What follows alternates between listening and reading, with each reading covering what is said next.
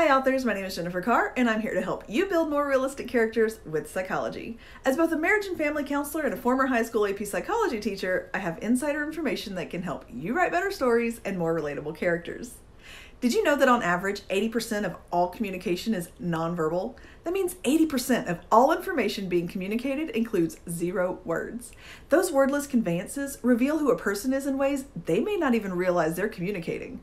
And why does this matter? Because these expressions convey emotions, and when you're writing a story, you have to draw on your reader's emotions in order to hook them very early on, then hold their attention for the remainder of your story.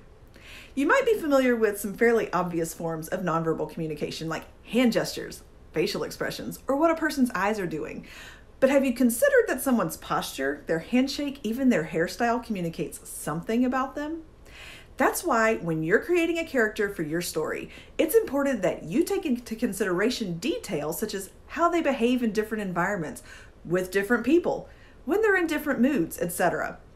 Everyone communicates non-verbally in some form or fashion, and when they do, it's typically consistent across the board. That, however, does not mean they behave or communicate exactly the same with every person they encounter. Imagine yourself in 2 different scenarios. In one, you're meeting your potential future boss. In the other, you're meeting up with your best friend at the bowling alley. Consider the greeting you offer each of them. While you may greet your friend with a hand slap, one-armed hug, clap on the back, your future employer would most likely not appreciate that same gesture. Instead, you would extend a firm, confident hand and close your hand around his briefly but securely before withdrawing. My point is, as you're developing your character, you need to know as much about him or her as you possibly can before putting them on paper. I have another quick talk about creating a character profile in this series, and over on my website, jcarwrites.com, there's a resource you can use to help you keep track of your characters as you write, so feel free to check that out. Now, back to the topic at hand. Nonverbal cues, or the way you listen, look, move, and react, they play multiple roles in communication. It can repeat or strengthen whatever message is being spoken. It can contradict whatever words are being spoken. It can take the place of spoken words entirely. It can complement whatever message is being conveyed, such as a pat on the back in addition to words of praise. Or it can accent or add emphasis to a message, such as when a character slams his or her hand down on a table while raising their voice.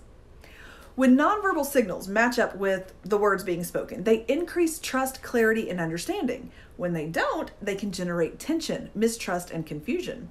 As you're writing, know which message your character is trying to convey, determine his or her motives for presenting this message, and decide if their words and actions will match or if one will betray the other. Whichever you decide, be sure to keep it consistent with your character's identity and the plot of your story in order to allow it to drive the story forward. The most common form of nonverbal communication is, of course, facial expressions. A person's face is usually the first thing you see before they say anything.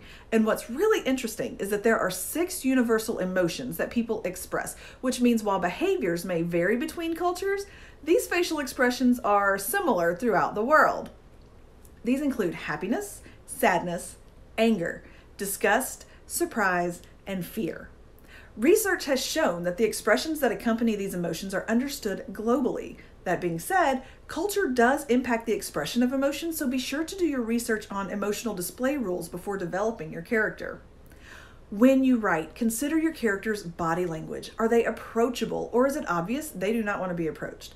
And what does that look like? Someone that doesn't mind being approached will have more open features. They'll make eye contact. They'll have a genuine smile. They may raise their eyebrows. Their arms are not going to create a barrier in front of them. An unapproachable person will make it clear by barricading him or herself with their arms crossed in front of them. They may offer up a scowl. They may stare down at the ground. There will be indicators that may as well be a flashing sign reading "Do not approach" or "Approach with caution."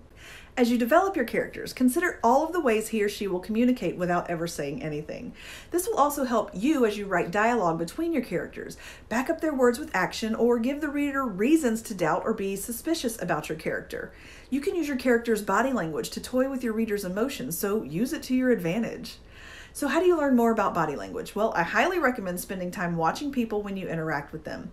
Watch how other people interact with each other. Take your own body language into consideration when you're talking to someone, and note what you do when you communicate without words.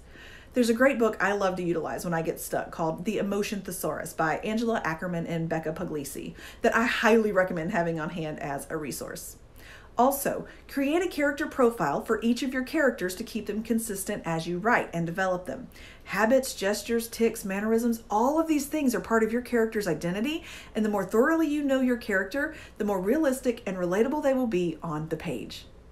Want to learn more about using psychology to help you become a better writer? Click that follow button. Have specific questions about using psychology to write better characters? Leave a comment below and I'll get to it as soon as I can.